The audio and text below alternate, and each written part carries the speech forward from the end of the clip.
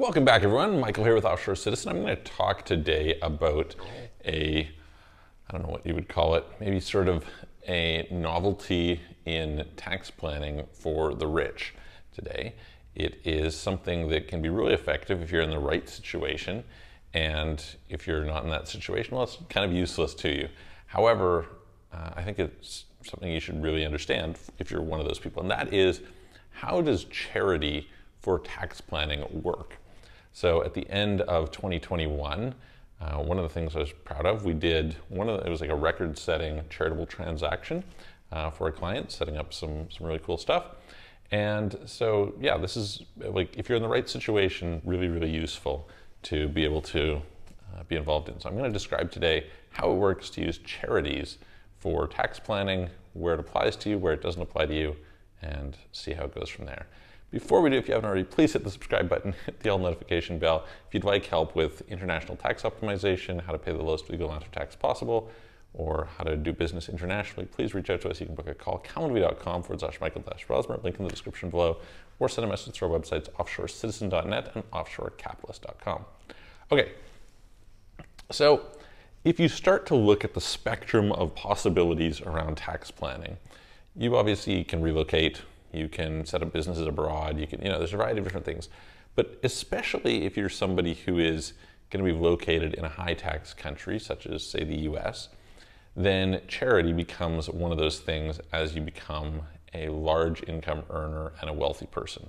So I'm going to say right off the bat that, although of course, you can contribute to charity, and if you feel that's great, awesome, because it's better to give the money to charity probably than to the government, so take advantage of the write-offs. This being said, what I'm going to describe here is really targeted more at people who their financial wealth or income or both far surpass their needs or their lifestyle wants. Because charity is not a strategy for optimizing your lifestyle wants. Okay, what it is it's when you have excess capital that you want to contribute to something else, you can do that in a very tax-sheltered way. And the way this effectively works is that you could set up some sort of a charitable foundation. Now, depending on where you are in the world, that may be a literal foundation. Sometimes it's a corporation that is treated as having charitable status, like 501c3 in the US.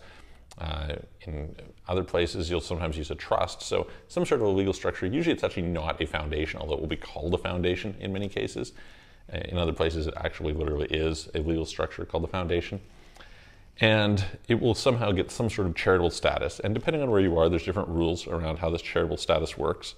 But generally speaking, it enables you to make contributions to that foundation. And if it's a private foundation, it usually has less ability than if it's a public foundation. Public foundation will solicit funds from the public and bring it in, and you'll get more benefits that way, or at least you'll be allowed to contribute a larger amount of money, etc. Generally speaking, if you're contributing cash, it's different than if you're contributing capital in the form of assets to the structure. But again, varies country to country, region to region. So if you're interested in specifics, reach out to us and we can go through it. What this allows you to do is to effectively reduce your taxable income. So it's just a deduction. Now, to be fair, in some certain cases, you can actually get a tax credit for it, which is the best, right? You can get a tax credit. It's fantastic because you can just kind of look at it this way. Let's say that you made $50 million this year, and let's say that you're allowed to donate, say, 50, or half of that, 50%, so 25 million of it. Then you're going to be in a situation where you're going to get a deduction for 25 million, but you're still going to pay tax on the other 25 million, right? So, okay, great. That was 25 million that you didn't have to pay tax on and went into tax sheltered environment, etc. And there's lots of benefits that we're going to talk about in a second of that. But you are going to be in a situation where there's a limit. You can't just bring your taxes down to zero. Now, you can, of course, take some advantage of this when you're transferring in capital because of the mechanisms. It depends on the country again, but if you can transfer something in without selling it, then that's very interesting because what's the cost basis of it, and maybe you didn't have to realize the gain in the process, etc. So there are some interesting things that can take place there. Again, depends on the country. Now, what's so that's step one is, okay, you reduce the amount of money. And again, this comes into why it is that it's important that you already, you want to actually contribute to something, right? Is, all right, you reduced your taxable income, but now that money is going to go towards something. And so the whole point is, well, I was going to put the money towards something anyway, I might as well have more money to put towards it because my taxes are lower. And just to give you some kind of a rough idea, imagine you were going to pay 50% tax, and so you donate $25 million in, well, you would have lost half of that 25 million, 12.5 million of it, and only had 12.5 million to do something with. Now you have the full 25 million that you can do something with, which is great, right? It's effectively, the government contributed a whole bunch to your charitable endeavor, which is awesome. And you can, by the way, totally set up your own charity. It can have its own causes, etc. There are limitations depending on the country on what types of things you can contribute to. Often education, healthcare, arts. These are kind of like three broad categories that you'll often get into. But what's really cool then is that you can contribute that money. Now you don't have to spend it all or give it all away or whatever immediately. You can then grow it. And typically, in some cases, there can be an unlimited ability to grow that wealth tax sheltered without paying any taxes along the way. And so, yeah, literally the money can now get invested, and the 25 million you've put in could turn into 100 million without any tax, and you can end up donating 100 million. Now, you typically, again, I keep saying typically because of the fact that, like I said, it does vary country to country, but you're in a situation where you can go and you can have that money there, and you could actually even pay out a salary to yourself, and you'd pay tax on that salary because there's going to be people who are working for the foundation, etc. But you typically have to actually be doing something along the way. So the money can't just sit there as this big store of wealth for a bunch of time.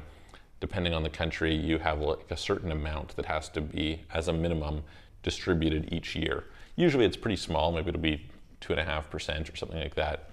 But it allows you to continue growing this pot while at the same time continuing to contribute to whatever it is, the cause that you're looking for. So I think for the right people, I really encourage you to use this system. I often say, what are you doing it for, right? Why are you building this wealth? And I think the idea of intergenerational wealth is people build their own wealth, they'll have their own capabilities, etc. The idea that you can do something towards your values today, nobody is going to make your values come to life better than you will, Like the next person, they're not you. They're not going to share your values in the same way. They're going to have different ideas. And so what a wonderful thing if, okay, why do you make money? Hopefully to make your life better and to make the lives of other people better. Hopefully, you reach the point where you're like, okay, how much is enough for you for your lifestyle? I don't know. I typically say maybe, it's very rare that people are going to top out at more than, a few decamillion, let's say 20 to 40 million or something like that, right? Sometimes a lot lower, obviously. Some people are very happy with a lifestyle that was afforded very simply. That's cool. And then, of course, there's some people who, are really big consumers, and that's its own thing. So whatever it is that you have excess, you might as well put over here, right? You might as well say, okay, let's put it into this basket, and at least then I can make it work more productively than if I had kept it over in this non-charitable basket. The other thing to note is that there are some limitations on how much of your income you can put in. And as a result, even if you're thinking I'm going to continue making money, you may want to start gradually contributing over here simply because of the fact that maybe you get to the end and you're like, okay, I'd like to do these donations now, and you're just not able to, right? Or you're at least not able to take advantage of the benefits. So to the extent that you, number one, have enough that you're happy with for your lifestyle, and so therefore have excess. Number two, are in a situation you're paying taxes. And number three, have something where you think that it would be valuable to contribute to and grow. I think it's a great opportunity to set up some sort of a structure that will assist you in this regard and contribute to that charitable purpose earlier, and grow the funds in there in a tax sheltered environment, and then be able to work on whatever this other purpose is. So I hope that helps. If you have any questions, reach out to us, and I'm going to look forward to seeing you on the next video.